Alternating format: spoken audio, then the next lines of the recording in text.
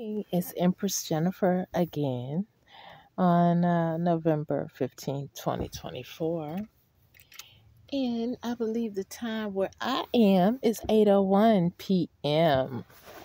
Anyway, there was just something on my heart to speak to the masses. Um, I know some people think that living for and with the Most High is difficult. And sometimes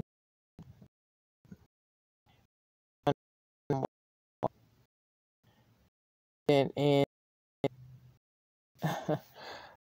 Christian or that long time scare you, kind of like make you, oh, I don't know if I'm ready for that right now because I want to do this or that. But as I see it, and as I have read in the Bible, when speaking with the Creator for myself, I believe that if you are responsible, not doing wild things that's going to temple belongs for, um, and of course we know that maybe a little wine if you drink responsibly, um, responsibly, being a gluttony or doing it outrageously. Um, I just feel like I mean, I do eat sweets, I guess. But and I'm not advocating drugs at all because that puts you in a different frame of mind. And if you drink too much, that also can put you in a different frame of mind. But I believe if you have friends or you have a partner or you have a spouse and you all decide to go to somewhere that's a responsible place, not somewhere you go in there and you might get shot or a fight might break out of, and you just want to hear some nice classical music or whatever, eat a meal, take your spouse dancing.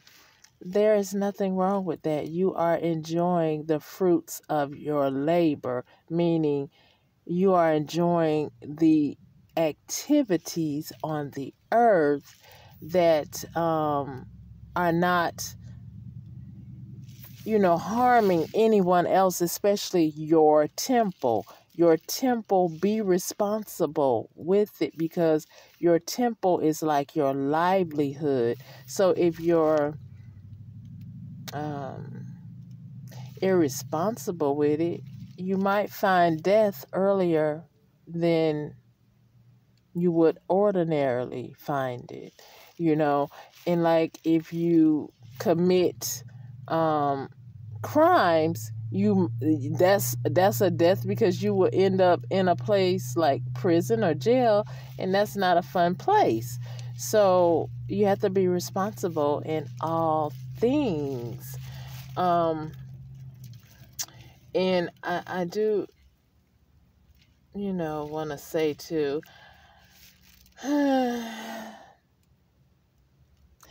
sex is sacred. I do believe that. Um, and so a woman should really, really be particular with whom she shares herself with. Um, and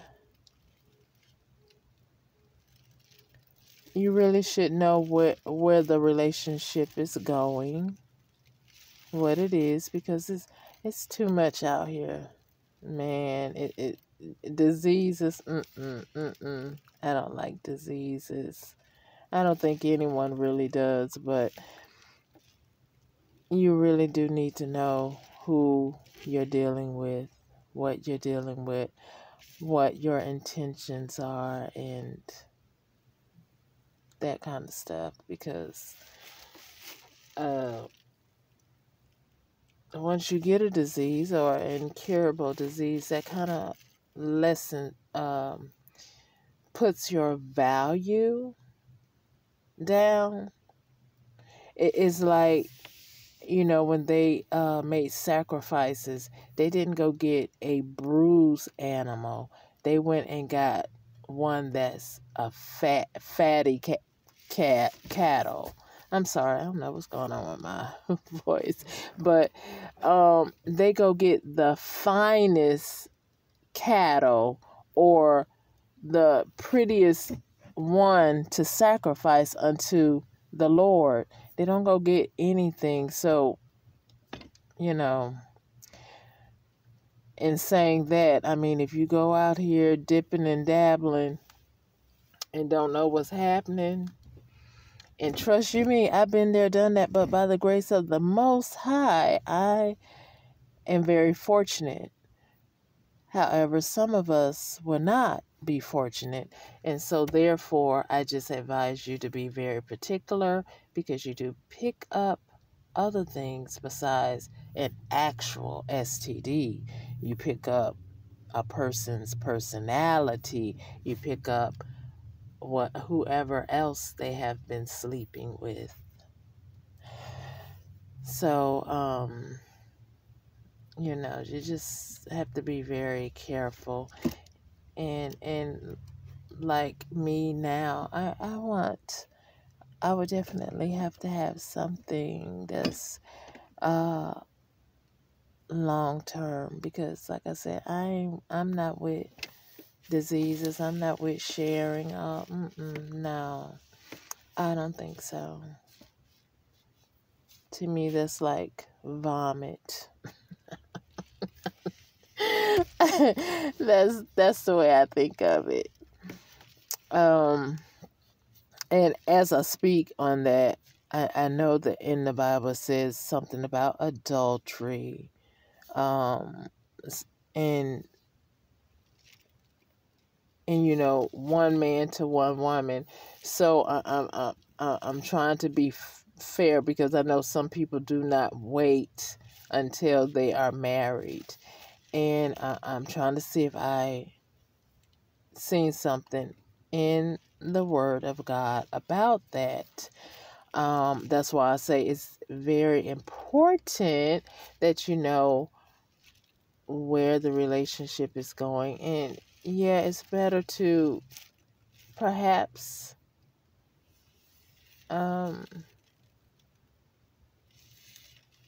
wait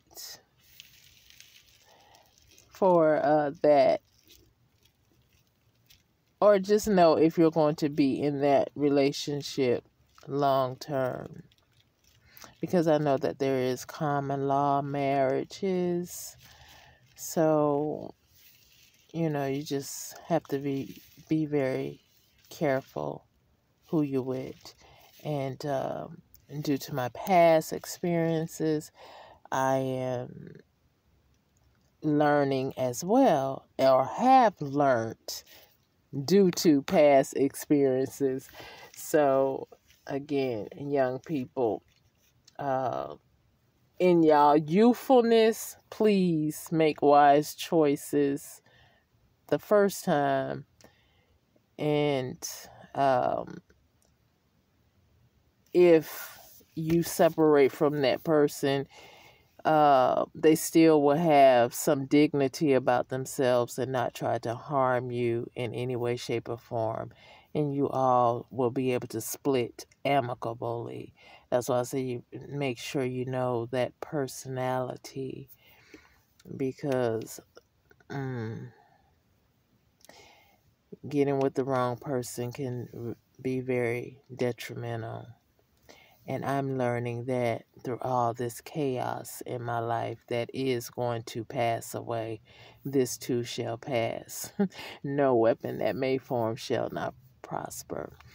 But I just, love to see the young people prosper, because at the end of the day, since I am in my 50s, I would rather see you doing well, because if I were to become frail or need assistance, and the young people are walking around with dignity, knowing that they too one day will become older, or even in their mid age they could become frail and need some assistance, and it may be someone who is older that may be assisting them. So it works both ways. It is like, I pray to God that I always have my health, and be independent, so I won't be a burden on anyone. But I know, sometimes we will become ill, but I do not want to become a burden to anyone. But if I do, I want to make sure that I'm with the right partner who is willing to go through that event, and vice versa. If they became ill, then I will be there for them. But I pray, for myself as well as my expected partner to be healthy, so that we can enjoy life to the fullest until the Most High calls us back unto Himself, or back to Source. So I just wanted to share that. That was just, on my heart, because it's so much going on, so much ugliness. People just, I don't know, their hearts are not right. And like I told you before, I'm more about love and peace. But I know that in order for there to be balance, there is good and evil. So I have to be balanced within myself.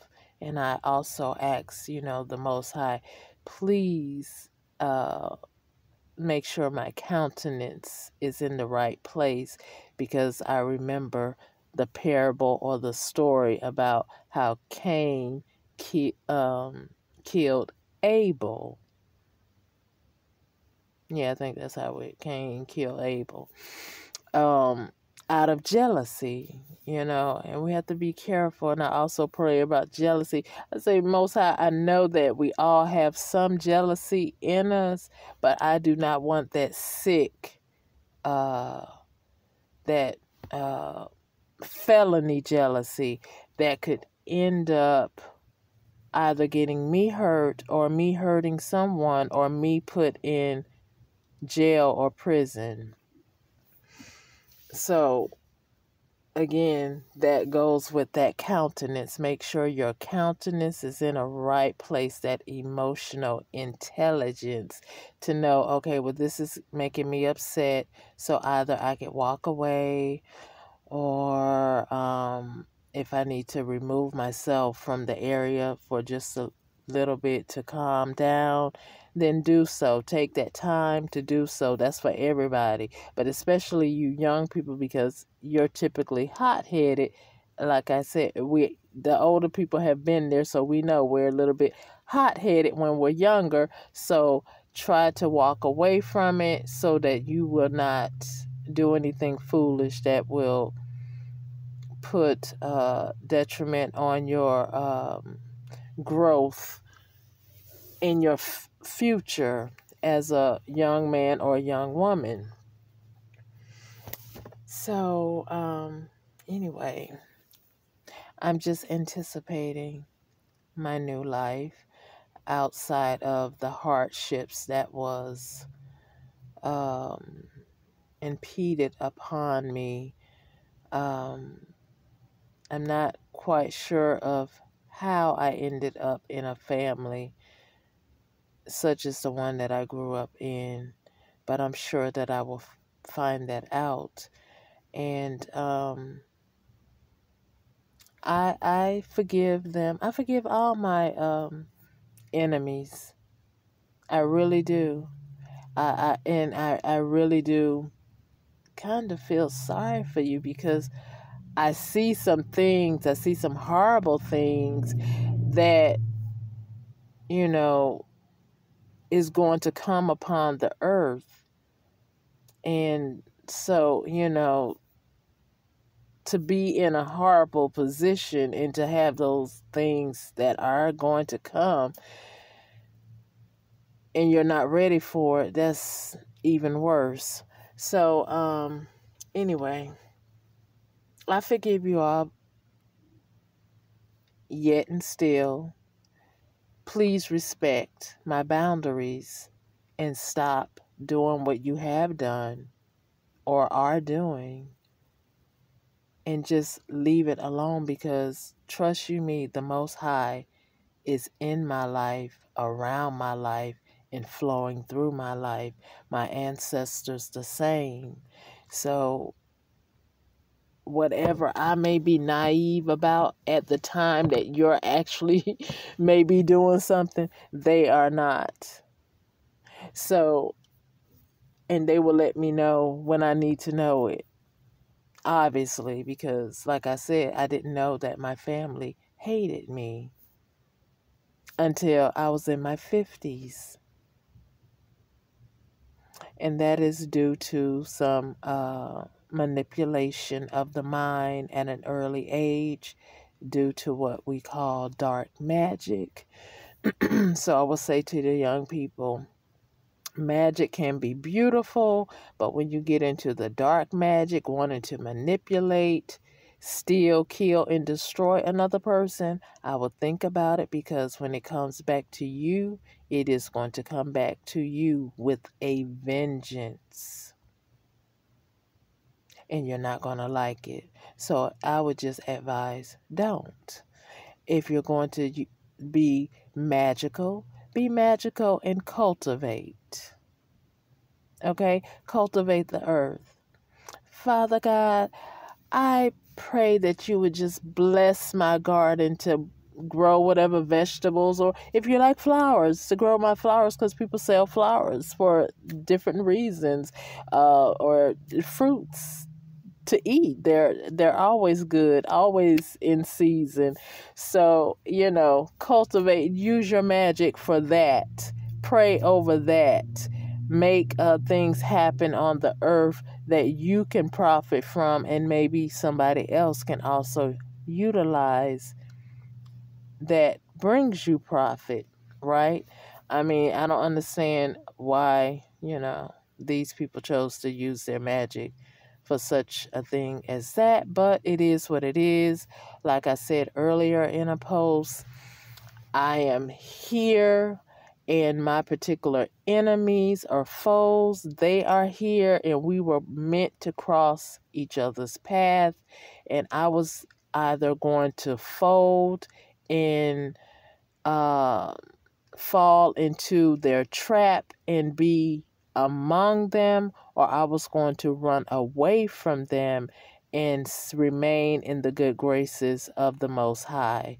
And I choose the Most High because, like we know, we have seen the wrath of God, whether it be through Mother Nature or a loved one being hurt, harmed, or unalived. So I've been chastised by the Most High, and so have you, if you stop and think about everything that has gone on in your life, whether it be if you fell off your bike, that was some type of warning. You didn't get hit by a car and get breadcrumbed, okay? So I just choose to walk in the light and be the salt of the earth. I don't choose to be on the dark side, because no, I don't choose that pathway. But to each his own. You will learn your way as you go. But I would definitely say this, ask the Most High to fill you with the Holy Spirit, that you may have wisdom and discernment to go about your day, Um, that is, if you want to walk in the light and be the salt of the earth.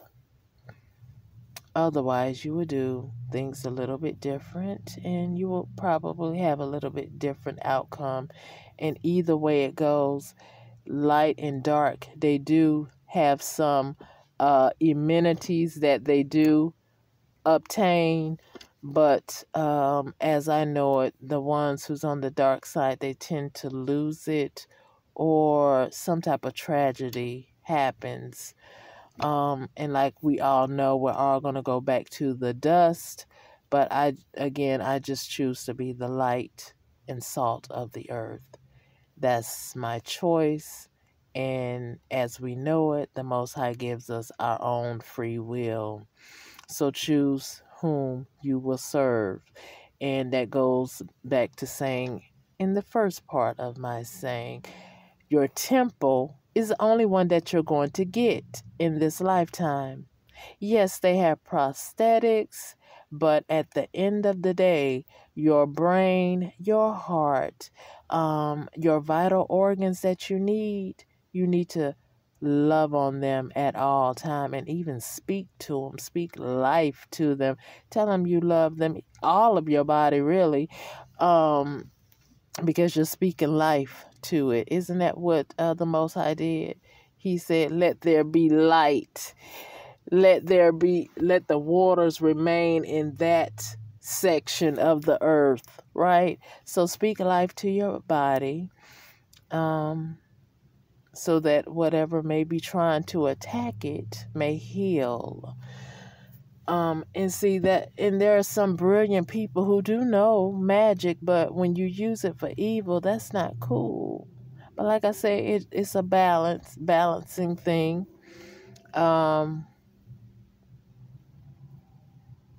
Good and evil. So again, choose to whom you may serve and how you're going to serve it. Okay, everyone have a beautiful rest of your night. I intend to. I've been looking out of my car at the moon still shining down on me. It's amazing how the Most High has the moon to shine on me. It be in front of me. It's in front of me right now. But last night when I woke up about midnight-ish, I looked and it was behind me, behind the car, shining down on me. I think the Most High is just amazing. He allows that moon to just radiate down upon wherever I am. And I think that's just so amazing. It's kind of like when they said the three wise men were walking, and the story about Yeshua as a baby, and the bright and morning star following them, leading them on the way. It's kind of like that. The moon follows me, and the sun too. It's amazing. So anyway, I love you, Most High. I love you, ancestors. I love you, Yeshua. And I love all of you. So everyone have a beautiful night. I intend to, and I just say to the others who like to project evil my way, I would advise not doing that. Okay? And I thank the Most High that it will not come nigh me. It will turn around and return it back to you. Period. I'm not speaking ill over you. However, I will return anything that I feel that you are sending me. I will return it back to you. I don't want it, and I reject it, and I banish you from my energy. Like I said, I do forgive you, although you have not openly and asked me to, but I forgive you. And I just want to move on. I am released from your grip. You do not have power over me. I don't give that to you. So, therefore, I pray that you would get your heart and mind together and, leave me alone, because it's not going to work well for you. If you choose to stay on the dark side, you're not going to fare well over here, because God is peeling back everything that you do and everything that you have done, as you can see that, hopefully, now. Okay? So, again, everyone have a beautiful rest of your evening, and may love and Yeshua be exalted over the earth and peace with everyone.